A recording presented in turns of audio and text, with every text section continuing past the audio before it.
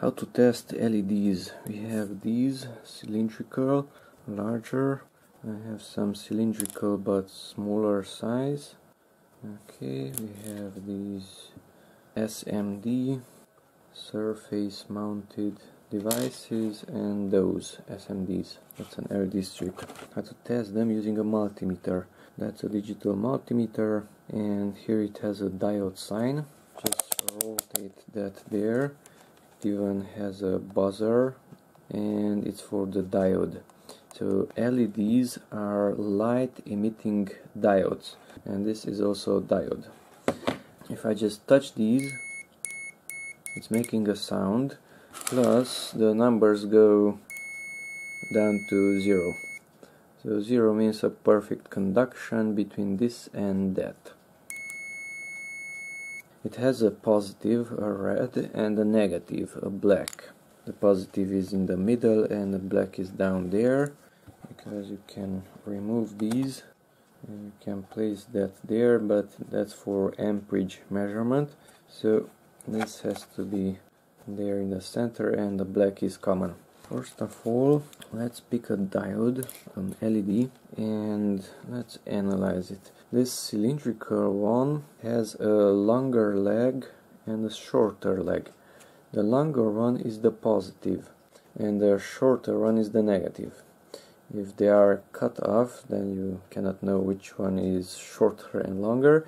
In that case, you can look at the inside of the LED. On the inside it has a left part, a smaller one, and a larger one on the right side.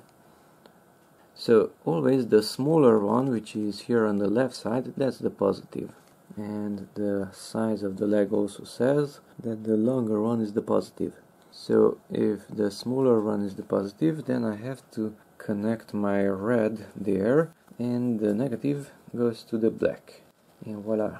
So the multimeter is giving us a small electric current, and it's lighting up the diode, and it's not showing any numbers there. It's not going down to 0. So this is a good diode. If I reverse it, of course it's not conducting, because it's conducting in just one direction, and that's why it's a diode. So it should conduct in one way, positive to positive and negative to negative, and it should also light up. So that's a good diode. Okay, the rest of them are also good. I tested them, but these smaller ones are not good. So if you take a look, this also has a smaller side on the left and a larger on the right. So let's connect the positive there and the negative there. I don't see any light, but the numbers go down almost to 0. So instead of lighting up, this conducts. If I reverse it, it's conducting in that way also, and it's not lighting up. So it should not conduct, it should light up, whereas this is conducting, so that's a bad LED. Okay, the next one is this flat surface mounted device, and in this case, where the solder is visible, that's the negative. Yep. And also there is no number on the multimeter, nothing, but it lights up, and it should not light up on the other. So in the other direction it's not lighting up, neither the other one.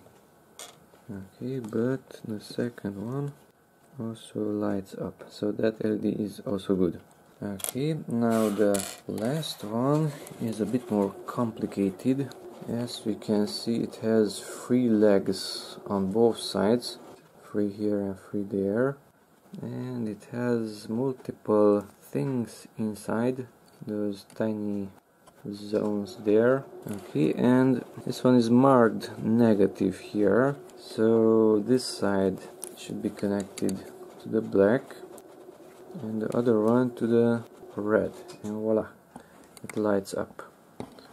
More exactly, it's not visible on the camera, it's barely visible on this camera, but this LED has multiple lights inside, depending on which leg I'm powering.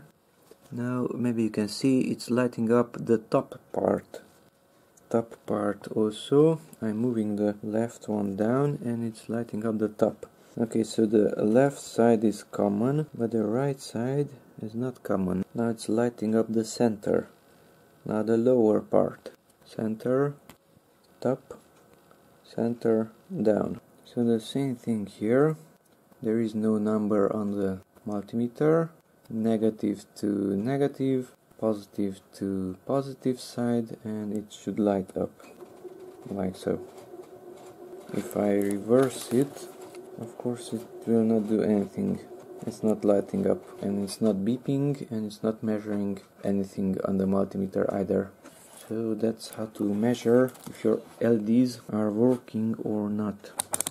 That's how to test them by using the multimeter.